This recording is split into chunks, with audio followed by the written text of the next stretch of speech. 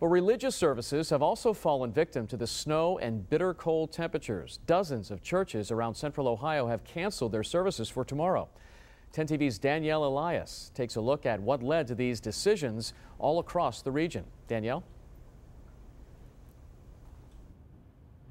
Well, Chuck, a number of pastors I spoke with say this was a difficult decision to make. But for those in the rural areas where the snowfalls were higher and where the winds were stronger, they say they chose to close.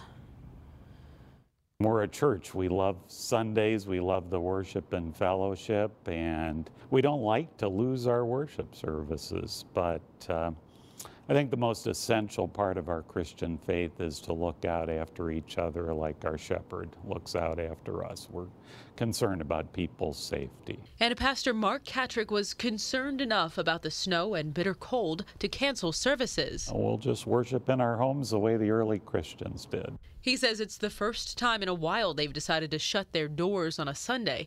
But really, he says he couldn't have even opened them if he tried. He points to the snow piled high. That's probably the biggest drift in the whole parking lot, and it's almost up to the top of those windows. With so much snow, it makes driving tough and walking even harder.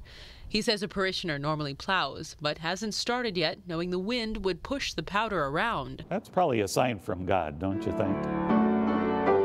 Nearly an hour west on the north side of Columbus, where the snowfall was much lighter, an evening church service went on without a hitch. It's my energy for the week. It keeps me grounded. It keeps me focused. Churchgoer Julie Quackenbush says the weather wouldn't hold her back. If the opportunity's there, I'm going to be here, find a way to get here. With Bible in hand, she embraced the opportunity to pray at church, while others will have to at home. It's God's handiwork, and it is very impressive.